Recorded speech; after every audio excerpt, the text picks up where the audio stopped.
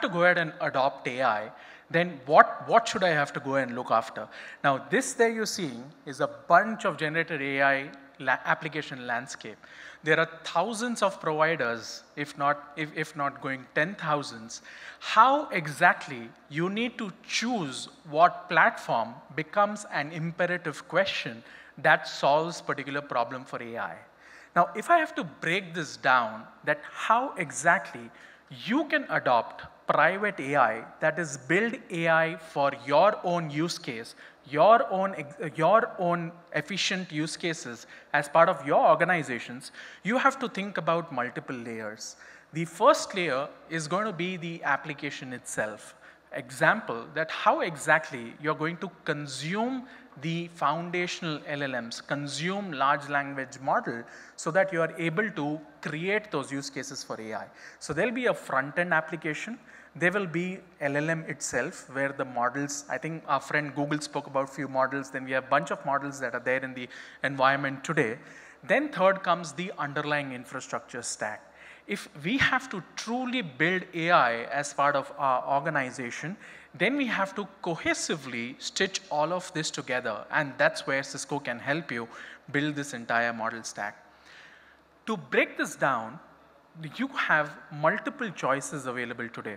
You could go ahead and start something on cloud that yes, cloud offers a particular model. You go ahead and consume that model out of this cloud stack. Second key segment is you could go ahead and build something that is available out of the box, that is build complete new infrastructure with our friends NVIDIA, where there is an end-to-end stack offering that we can go ahead and do that. But often, as organizations evolve into a particular technology, they don't want to disrupt the entire landscape. They don't want to disrupt the entire IT infrastructure that they have today.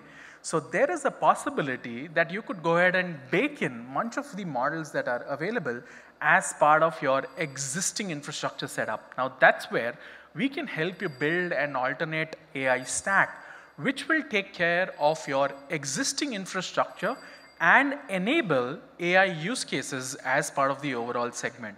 Now, often comes a question, hey, I keep hearing about AI, but what is AI relevant for me? What sort of use cases that I can go ahead and enable AI?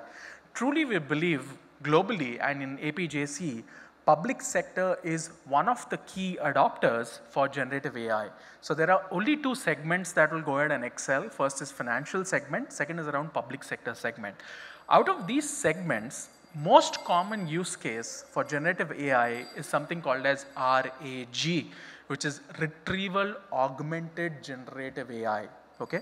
What does this mean? It is simple that I have bunch of data set that is available with me. How exactly I could go ahead and query that data set to get the output. For example, in industry today or as part of your organization, you could have multiple documents lying there. You could have PDFs, you could have PPTs, you could have certain legal contract documents, you could have any set of documents. How exactly we could feed in that documents in a common model and retrieve information out of that. Think of it as document analysis, image analysis, object analysis, and any of these common popular use cases that we can go ahead and implement. Other common use cases for AI is around video analytics. Now we are seeing a wave in industry where we are adopting for citizen safety or for garbage collection, safe cities, smart city, office safety, bunch of use cases there which get enabled using video AI. So these are two popularly common use cases which we feel are going to be like an exploratory use case once we get into the core business as part of the overall setup. Now let's understand if we have to go ahead and adopt this journey. I often tell customers AI is not just implementing one use case and relaxing out of that. It's not like an infrastructure stack or an application stack, say email, that you built an email and you're happy with that. AI is truly going to be a journey, right from strategizing to testing to implementing it and then achieve or experience transformation that the technology can go ahead and provide. Now, out of this, as you, depending on your organization skill set, depending on your exploratory skill set, you could start strategizing AI today. most of you would have already done it, or most of you would want to strategize in terms of, hey, how exactly can I implement this particular technology as part of my current setup, okay?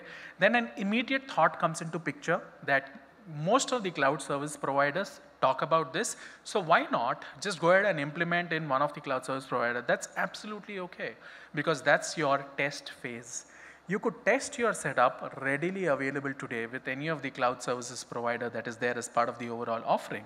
But once the AI hits scale, then you start thinking about cost, because there's a lot of data sets. You have to give data, like the example that I said, specifically around documents. There could be millions of files. You have to send the millions of files to cloud and then retrieve information from there.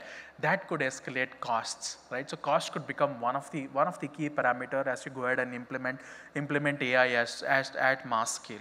Second key pillar is around security, okay? Enough said about AI, but if you think about how do I implement it at mass scale that is feeding a lot of data. Unless you feed data, you're not going to get the accurate results. So as data sets get feeded, then comes the layer of security. People keep asking that how exactly is it secure to push the data outside and inside the organization, data classification, what is allowed, what is not allowed, and so on and so forth.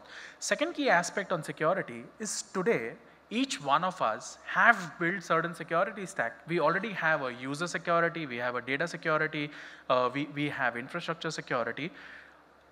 The LLMs or the generative AI applications are complete black boxes. They don't allow you to go ahead and integrate with any of these security offerings. That means you have to redefine your security and think about another layer of security there. So security becomes another bottleneck that we go ahead and talk about. And third is operations. Like I said, not many want to go ahead and build an entire new IT landscape and start using AI. AI is best suited if I can incorporate as part of my own existing infrastructure and then get the benefits of it. So these three are going to be top 3 reasons or top 3 pain points as customers go ahead and implement AI at mass scale.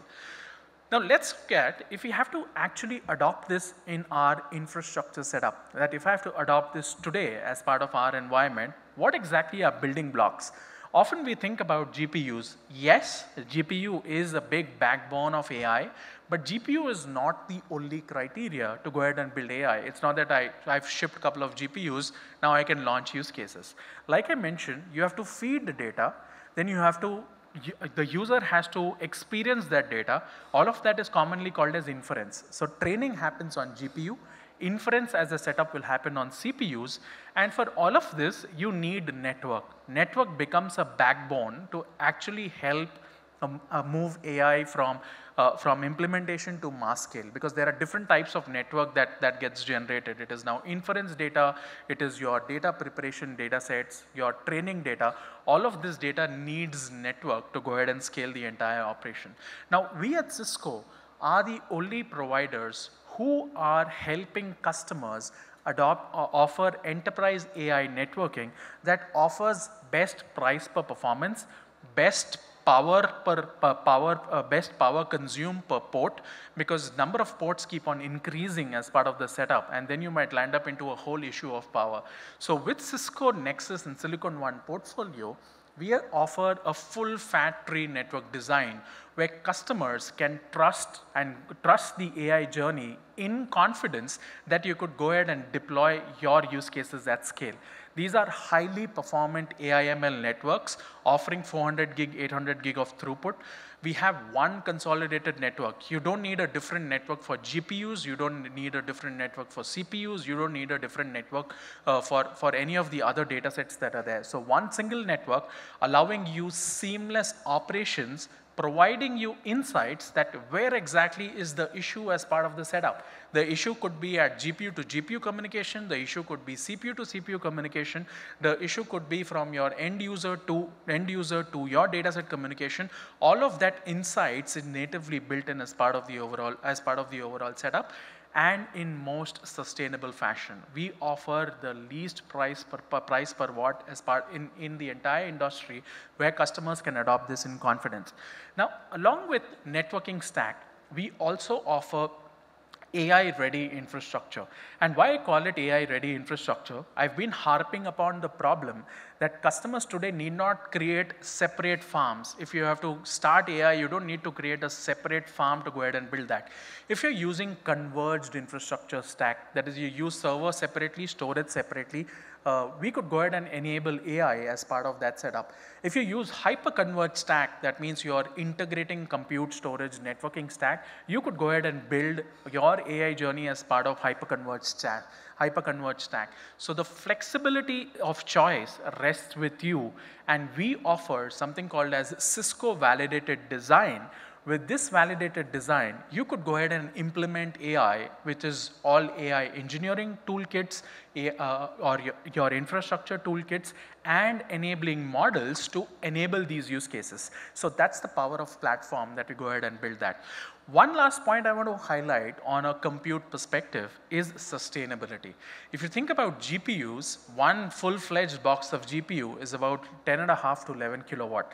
Not many of our data centers are planned for that. I have customers who are hosting like 5 kilowatts per rack at a max of 15 kilowatts per rack. Okay. One box of 5U unit taking 10.5 kilowatts is like consuming entire rack. Then suddenly you have problems of rack space power cooling. That's where we tell customers, unless you are like large enterprises and launching something as a service, you could make do with shared pool of resources. With Cisco X Series platform, we offer shared pool of GPU at a sustainable fashion where we have power and cooling sensors that will help you optimize your power and cooling as part of the overall setup, making it extremely viable for organizations to go ahead and adopt AI. Now, I wanted to show you a small example, right? So this is a demo of Llama 2. Llama 2 is a model. And this is a chat box. If you can look at this chat box, I'm just asking, hey, what is Cisco UCS? And Cisco UCS is the answer that I go ahead and get. That UCS is one of unified computing system, it is Cisco's computing platform, and so on and so forth. So you get the entire system. Now I'm asking the system that what are Intel's AI extension? And Llama 2 is actually responding that, hey, Intel's latest AI extension is all about AMX and CMX that we can go ahead and deliver. So this is a simple use case that I'm saying, that if you want to create a chat box in your organization, you could go ahead and build something like this for yourselves. Think of it, it could be IT equipment, it could be documents, it could be any other large data sets which you want to create a chat kind of interface to go ahead and build as part of the overall setup. And the system could go ahead and help enable this as part of your infrastructure setup. Now to build this, let's break this down. So what we call it as, what is UCS is 12 characters. It's a very simple question. Now, why I'm breaking this down, because this is one thing that I want you all to leave with, that if we have to go ahead and implement, or we want to try our hands at AI, say simple chat box, then how exactly that you could go ahead and do that like we've done it, right? This is a demo. So what is Cisco UCS is 12 characters. It's normal English word with 12 characters. This is the input sequence, that what is it that I'm giving the system. Then comes tokenization. It is often heard, you would have heard Llama 2 has 7 billion, 13 billion, 70 billion, Mistral has 30 billion. The parameters are tokens, right? So that is where we tokenize that. And to give you one token roughly corresponds to about 0.75 words of English language. It is a norm that what to choose, that which model to choose of how many tokens, because the industry is vast. So for this use case, one token roughly corresponds to 4 characters or 0.75 words. And that's where the prompt tokens come into picture. And LLM as a function. So there was a UI. Llama 2 is the LLM that is baked in. We just queried what is Cisco UCS, which is inputting 4 tokens, and basis training that has been done. So this is using 13 bill parameters for Llama 2. That system got trained basis which we have the output, that is completion of token. Once the tokens are inputted, then the generation of token happens, and that's where you go ahead and complete the overall task. This is a simple use case where we show it to our customers that it is simple to go ahead and implement it.